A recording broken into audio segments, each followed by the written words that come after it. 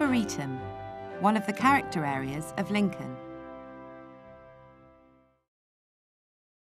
It's the easternmost of the 18 character areas in these videos, set on the sloping land of the North Escarpment. It lies between Monk's Road to the south and Lindham Terrace to the north. Moving northwards, one rises gently at first, but then more steeply towards Lindham Terrace. The park is enclosed on three sides by a high density of tightly packed Victorian houses. The whole of the area is devoted to public use, including a park and pleasure gardens, with terrace and an ornamental lake and a children's playground area. There are only two buildings, properly speaking, the park's two lodges, although there are other interesting structures.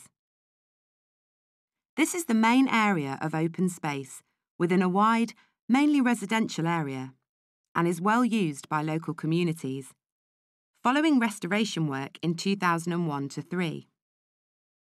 The layout of the Arboretum as we see it today has its origins in the late Victorian period. Lincoln's fortunes improved at that time, and as a result, the city expanded outwards from the historical centre. A good deal of former agricultural land was converted into other uses, generally housing, but also commerce and industry. The character area is surrounded by houses from this period of expansion, and many of those along the park's edges take advantage of their locations, turning to face the open space. A combination of national opinion and civic pride led to the feeling that developing towns and cities should also provide public parks for this urban population. And in 1870, Lincoln Corporation purchased a large stretch of land here. Some of that land went to housing, to raise funds for developing the remainder as Lincoln's first truly public park, the Arboretum.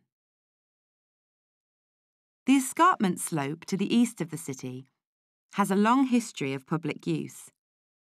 In the Middle Ages, it had formed part of the estates of Monk's Abbey, and citizens had rights of grazing here.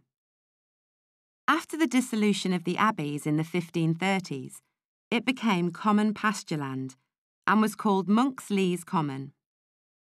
Some of the former field boundaries that divided up the common land still survive. To the northwest of the area, the footpath, which links Arboretum Avenue with Lindham Terrace, is one example, and the western and eastern boundaries of the park also follow the lines of former medieval field boundaries. In the east, the area between the Arboretum and Milman Road, which is known as Parker's Piece or Foster's Field, was grazing land in pre-Victorian times. Today, it is once more put to grass, a link with that older landscape. The park's designer was Edward Milner, an important Victorian landscape gardener. Many of the footpaths and features seen in the park today date from its first opening.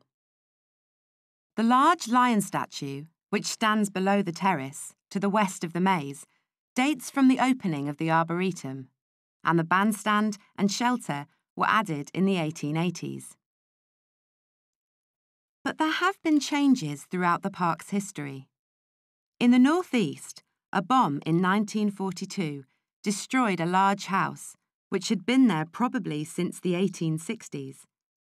After the war, the site was incorporated into the Arboretum as the Coronation Gardens, and only a few limestone remnants show where Cold Bath House once stood. The only buildings in the Arboretum today are the two gate lodges, constructed in the 1870s with roofs of Welsh slate and decorative timber framing. They were probably designed by Edward Milner. The southern lodge is now a cafe. It was probably built to house a superintendent of the Arboretum. It was restored by the City Council in 2000 to 2001, and an extension was added to house the Abbey Access Centre. The northern lodge is now used as offices. Despite the changes, and following a successful restoration, The Arboretum, with its many fine, mature and younger trees, has preserved its character as a high Victorian municipal park and remains a key open space, well used throughout the day. This video is one of a series exploring the sense of place of the many distinctive areas of the City of Lincoln.